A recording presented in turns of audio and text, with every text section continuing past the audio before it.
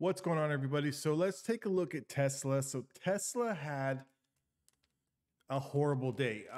Earnings came out, and the earnings were actually really, really good, in my opinion. But yesterday, they kind of ran the stock up on those earnings, initial sell-off, and then they did recover some of that. And then in the after-hour session, we did push up higher a little bit, dropping in this morning's pre-market. And then we kind of put in these highs here. So what you can see on my screen, this is the 5-minute time frame. I have it zoomed in on a very, very small time frame, so we can kind of get, the inside little micro picture here. I have all of the macro levels on Tesla that we really need to, kind of maneuver around. In some of these levels here, we're going to start off with today's pre-market highs, 949.46, all the way down to the lows of 820. Guys, if you did take this pre-market rejection here, you can see here in the pre-market session, in after-hour session, really going back to yesterday, where we kind of made this, little bounce attempt here and then got rejected, traded around sideways here in the after hours of pre-market session. It was really in the pre-market session today, this morning, that we really started to ramp up here. So what we were kind of looking at, if you were long biased on Tesla, is to kind of take out these pre-market highs and understand that we had room to run probably to 964. That was giving us a little bit of trouble previously, and then over 964 back into 987. With that being said, we never got above those pre-market highs, and it pretty much presented an amazing short opportunity literally all day. If we look here, 6:30 a.m., right? Market opens at 6:30 a.m. And where's my 6:30 a.m. candle at? What am I looking at here?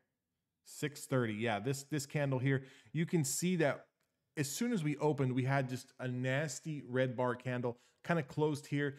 You could have essentially put on a short position, right, just from the word go, and literally held this all day until the last minute of the session, and profited on a 100-point move to the downside on Tesla. But nobody's perfect. Of course we didn't think that it was going to sell off 100 points. At least I didn't think that it was going to sell off 100 points. I kind of knew that this 880 area typically in the past generally holds with Tesla.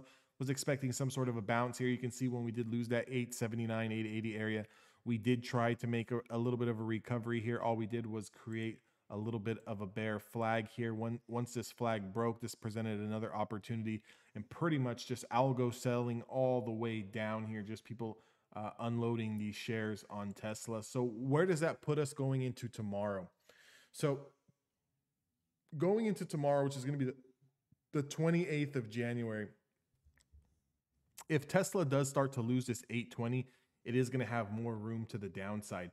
If we kind of look as to, potentially where could we fall to if we lose that 820, and I think that next area of support is going to be down here at 781. So I'm going to put just this little trend line down here. You can see going back to April, we kind of acted as resistance one time. Here in September, it acted as resistance another time, and then it's like really, September, end of September, when we broke above it is when we had that massive run into that 1243. So potentially, if Tesla does lose $820 tomorrow, there could be more continued selling. You can see that trend line down here. That would be the next leg down that we would look to be trade on Tesla. Okay. So let me just kind of zoom this in so we can see these levels a little bit better here. Yeah, that looks okay. Maybe a little bigger. Okay. So 820.79, what we would essentially be looking for is to lose this zone, have maybe a little bit of a bounce, come up to this area, consolidate on the 5-minute time frame or 1-minute time frame, 2-minute time frame, get rejected at this zone, and then to flush below these lows. And I think that's a perfect opportunity to take a short position there.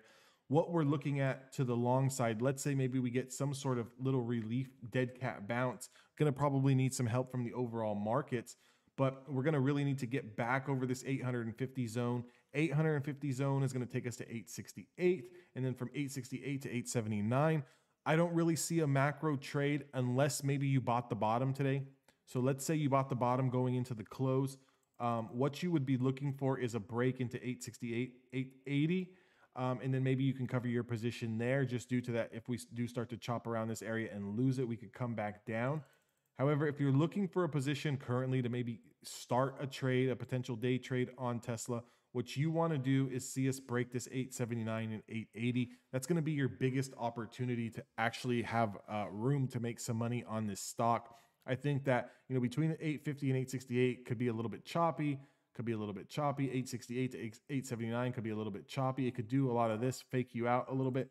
So what we kind of want to see is we want to see Tesla come into this 880 and break, hold, and then start pushing up back towards 900. But again, that would be a 70-point move intraday on Tesla. Not saying that Tesla can't do something phenomenal, but it is a bit of a stretch, something probably more realistic. Maybe break the 850, come into the 868, 870 before it starts to get weak, and then come back down if they are going to sell it. 820 to the downside is definitely going to be the biggest level that you want to be looking at. But with the way that the market is trading right now, pretty much all week we've been in a sideways up and down chop fest. So your bounces are really not holding to the long side. You're getting washed out, and then when you do get washed out, you go short, it quickly bounces on you. It's tough. And to tell people right now to, this is the dip, to buy it, and this could be the potential bottom, would be crazy. So if anyone out there is telling you that now is the time to start buying this dip, I would kind of steer away from those people. Just like I'm not going to tell you that, that we're going lower. I don't know. I don't think anyone out there really knows what this market wants to do right now. We're just going to kind of have to, be extremely, extremely patient. If we do decide to take some day trades or scalps or, any type of trade intraday, we really need to know the levels where stocks are going to potentially stop, where potentially are they going to hold. So, for me right now, as long as Tesla is holding 820, I'm confident playing that into the zones going higher. So as long as we're holding this bottom trend line here of 820 and we do get into 849, I'm comfortable holding. I'm comfortable holding in consolidation here. I'd be comfortable holding into here. But obviously, if we do come back down and we lose 820, all bets are off. We have to exit those positions just due to the fact that you don't want to be a part of Tesla starting another leg down. Okay. Just like as if you're shorting and we really start to reclaim 880 and start making a push up towards 900, you really don't want to be holding these positions as it's breaking these zones. So maybe 849, you can think about covering your short. 868 area, you can think about covering your short. 880, you can think about covering your short. You definitely don't want to be on the wrong side of a Tesla play, just due to the fact that if you trade Tesla, you know how much this thing can move and how crazy this stock can whipsaw. But it can also be a very, very fantastic trader, just due to the fact that the ranges that it gives you, you don't need to catch the 100-point move on Tesla. You don't need to catch the 30-point move on Tesla. You can catch Tesla between 850 and 868 and make a fantastic living. You can catch the short from 820 to 810 and make a fantastic living. You can potentially get into this play, and as long as we hold this whole zone here from 820 to 850 and potentially swing this, as long as we're holding this zone, have confidence to hold your play here and kind of take profits accordingly. Remember, take profits accordingly. Just like as if you want to short, as long as we're staying in this zone and we don't break back above and hold 850, you can hold this short position in anticipation for this next leg down. So right now, we really need to be nimble, meaning that, yes, we are in an 18% correction on the triple Qs. We know that. We know that there's potential for the stocks to go lower. We know that. But we also know that there is a potential that these stocks bounce and they never see lows again. So if that happens, you're going to want to know those zones to the long side so you can take advantage of it and not miss that move. So for me, as long as Tesla is holding 820 to 850, I'm comfortable in this play going long. Now, obviously, if I'm looking for a day trade or a scalp, I'm not gonna, give myself 30 points worth of risk here on this play. But I know that if I can break 850, maybe back test that, and then make this push higher, I'll be comfortable taking a long position here and selling into 868 and then reevaluating the trade. And I know also that if we do come up to 850, let's say tomorrow, we come up into this 850 zone in between 850 and 860, and then we lose this zone, I'm comfortable shorting below 850 back into 820. I hope that kind of makes sense. It seems complicated. It seems like you're going to need to be on your P's and Q's and really watch these stocks. And that's just the way that it is. Because if we do continue to do this kind of high volatility trading sideways, big up and down ranges, you can't just afford to put on a position here and think that it's coming all the way back up. It's just, maybe it can, but it's just not that type of environment. Just like I can't feel comfortable shorting here, having the stock go against me and saying that it's going to put in another leg down because I think that the market is going lower. That would just be stupid of me. If you can't handle that type of trading, then right now maybe is the time where you don't want to be buying anything. You don't want to be trading. You want to see, are we going to break bear? Are we going to break bull? And then maybe at that time you can start to play the markets. I think that, maybe one of the safest things that you can do is just start nibbling in at the S&P 500, buying the SPY ETF over the history of 80, 90, 100 years of the stock market. The S&P 500 has consistently gone up. So even if this is not the bottom floor, at least you're nibbled in here and you can kind of average down on your dollar cost average down on your position. And then when maybe the market does start to turn around, maybe at the end of this year or 2023, you are already set up in a very, very prime position to make a lot of money because you were buying these dips. Now, I'm not going to buy every single dip. So like when Tesla dipped from 900 to 870, I'm not going to buy the dip here and buy the dip here and buy the dip here. That's just a never ending cycle. You want kind of bigger macro moves. But like if you look at something like the S&P 500, for example, we're down trading around the 200-day moving average. I'm comfortable loading the S&P 100 at the 200-day moving average. If we do drop below that, I'll wait for the next big leg down and kind of average into my position there. That's the only other way. That's a long-term play, but I think it's the safest play if you can't handle these ups and downs, because what can happen in a market like this, you can just take a paper cut after paper cut after paper cut after paper cut. Next thing you know, you've been doing the same cycle, winning a little bit, losing more, winning a little bit, losing more, losing a little bit, winning nothing, losing a little bit. Maybe you have a green day and then you give it all back. You can go through a cycle where 2 to 3 months later down the road, you've completely drained your portfolio, chasing all of these small pops and all of these, all of these dips. Buying every dip and trying to buy every dip and trying to short every pop is going to get you killed. You kind of need to just sit back, wait for the bigger macro trade. The big macro trade on a stock like Tesla is going to be, we're going to need to pull up this daily chart, okay? If we're going to bounce, I think that Tesla does need to get a nice consolidation over this $820, and it needs to bounce. If Tesla doesn't hold 820, we're coming down to 780. The big macro trade on Tesla is really not until we get over $1,000. So by you averaging a position down in here, yes, maybe you're going to come out a winner, but this road could last 1 month. It could last 6 months. It could last 12 months. We don't know that yet. You could be in this chop cycle for 6 months, 12 months, and experiencing a lot of pain and a lot of stress. Until we really break back over 1,000, confirm this price and start to move higher, you're just going to be in this chop cycle. So you can come into this range, and then Tesla can completely put in another leg down. So this is more buying the dip if you have a high risk appetite. If you have a high risk appetite, you do have some dry powder, you've got some capital that, you really do not mind losing or dollar cost averaging down if we do lose 820, then yes, maybe you can get in on this little ride here and sell the pop and then wait for the dip and then get in again and kind of sell the pops. You can play it that way, or you can try to get in here. And as long as we hold this 820 zone, kind of let Tesla take its time to kind of work its way back up. But just understand that if we do lose 820, okay, if we do lose 820, 780 is going to be the next pit stop.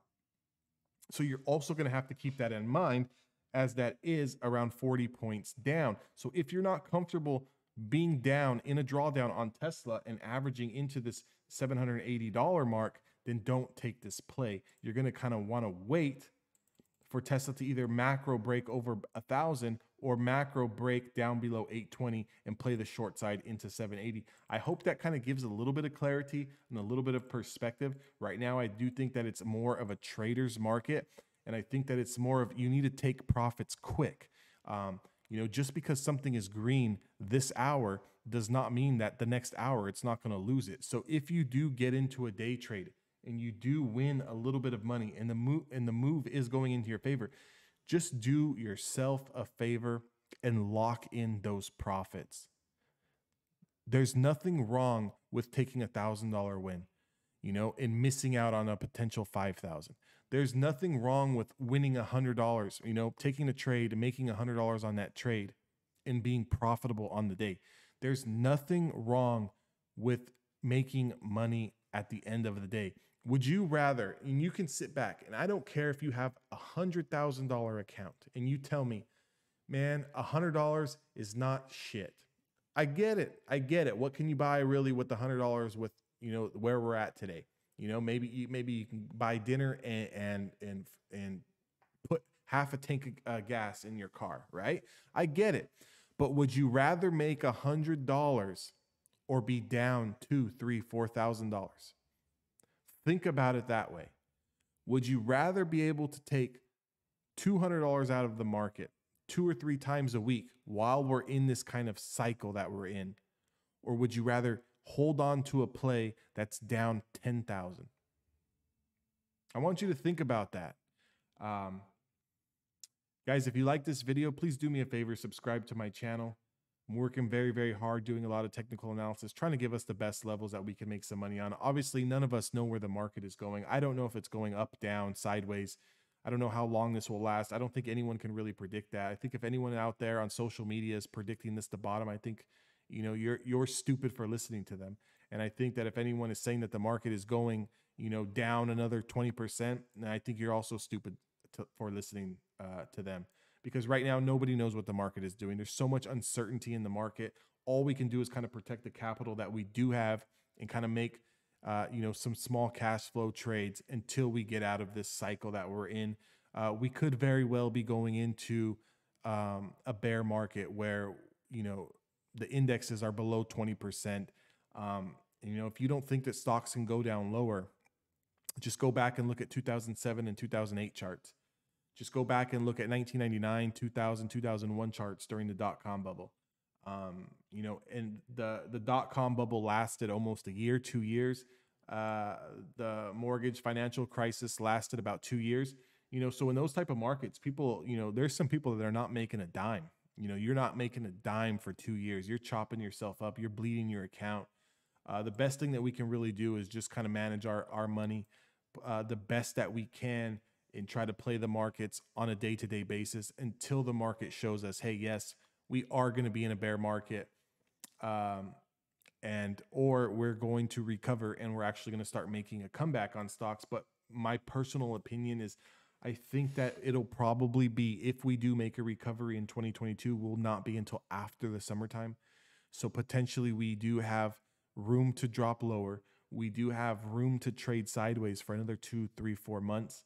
Of this kind of same type of price action where you're seeing, bounces come up intraday, and then, they kind of give them all back the next day, and then we trade sideways the third day, and then we kind of come back down, and then maybe we gain it all back. I can kind of see that cycle going on. Not saying that you can't make money as a trader in that type of environment, but it's going to be a lot harder. What we really would like to see, in whether you're a perma bull or you're a perma bear, the best thing that you would want to see in a market like this is to either be in a trending bear market or a trending bull market. The last thing we want to do is be in a bull versus bear fight each and every day that can string out and last 6, 8, 12 months. That's the last thing you want to do. We want someone to kind of take control to where we know, hey, I'm comfortable shorting these green days because we are in a bear market, or I'm comfortable buying these green days because I know the bulls are going to come and rally that price the next day. Guys, I hope this video helped, and I will see you guys all on the next one.